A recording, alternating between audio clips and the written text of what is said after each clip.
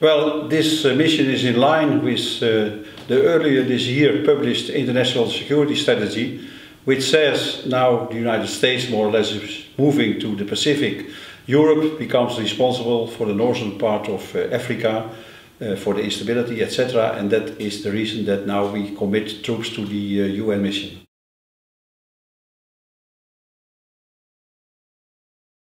Focus will be on gathering intelligence and also reconnaissance activities, and for that purpose we have commando troops in the northern part of Mali, as well as 4 Apache helicopters which also have sensors which you can also gather a lot of intelligence.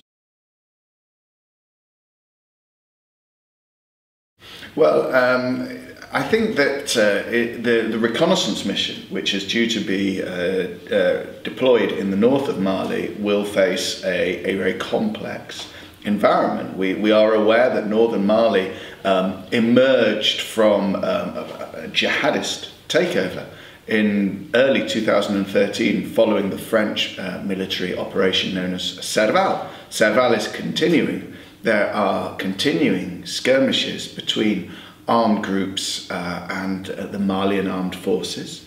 There is uncertainty over what has happened to remnants of Al-Qaeda and other jihadist groups in northern Mali. It's very instructive to know that it seems that Al-Qaeda has taken responsibility for the recent murder of 2 French journalists in the town of Clingendael. So it is, in terms of troops on the ground, they will face a complex situation, but they are special forces. They are aware of this situation, and that is what they are being deployed to deal with. I mean, the MINUSMA mission has various parts to it. Obviously, a priority area is the protection of civilians and the re-establishment of peace and stability in northern Mali. That is the priority issue at the moment. Northern Mali was a conflict zone not very long ago and could revert to being a conflict zone if things are not well handled. MINUSMA also has other parts to it, however. It has a part to deal with the re-establishment of the Malian state in Bamako, which has suffered a huge amount of corrosion and corruption over recent years, which accounts for the crisis which emerged towards the end of 2011. And it also has to deal, obviously, with the peace negotiations, which are, as it were, the third part of the puzzle. How do you get the different armed groups, which are not jihadists, in northern Mali, primarily 2 armed groups at the moment, to agree a solution with Bamako over the status of northern Mali, or as they prefer to call it, Azawad.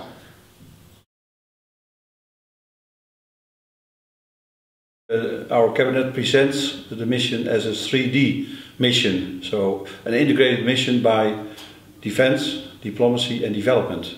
But in reality it's a military mission with only military men who operate mainly in the northern part of Mali, and we also have separate development projects, but they are not integrated in the military mission. So I don't agree with the position of the cabinet that this is typically a 3D mission.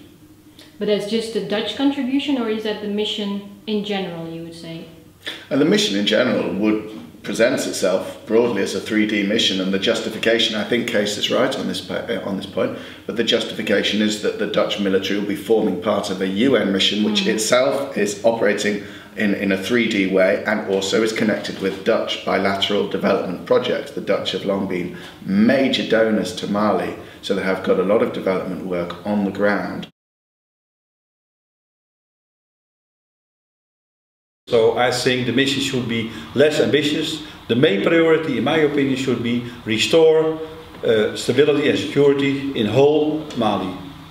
I think I'm perhaps not as sceptical as the merits of the MINUSMA mandate as Kees, but I do believe it's overly ambitious, perhaps for another reason, which is that northern Mali has got certain structural problems which will not be solved in the period, of course, of a few years. It's a very large, very sparsely populated territory with extremely low levels of economic development, which has traditionally had for many decades smuggling networks which were converted over the last decade or two into transnational criminal networks. I do not think there are easy, comprehensive solutions. I think at some moment the international community and the regional partners will have to prioritise what do they want out of northern Mali, what are they willing to accept in terms of instability or in terms of armed group presence, and as in Afghanistan, you know, what's the least worst solution, as it were.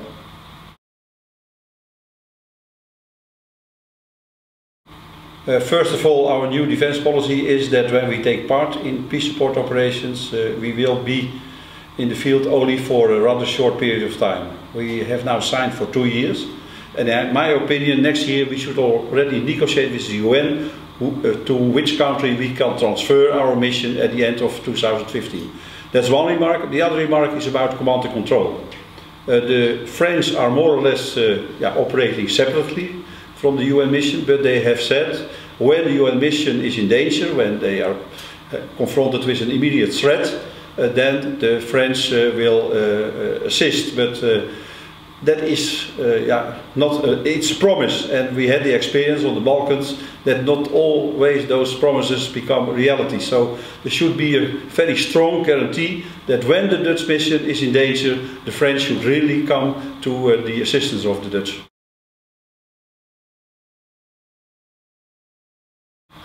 Regarding this mission, it strikes me as a very interesting, a very considerable commitment from the Dutch. We're talking about the largest Western contribution thus far to the mission, at the UN mission in Mali, the second largest Western military contribution to Mali after the French. So really the Netherlands is putting itself in a very high profile position in a country which is at the center of a region suffering a series of risks of instability, of crime and terrorism, and it will be interesting to see how this evolves over the years, because it's not just a question of Mali, it is a regional issue, and it will be interesting to see how the Dutch commitment changes.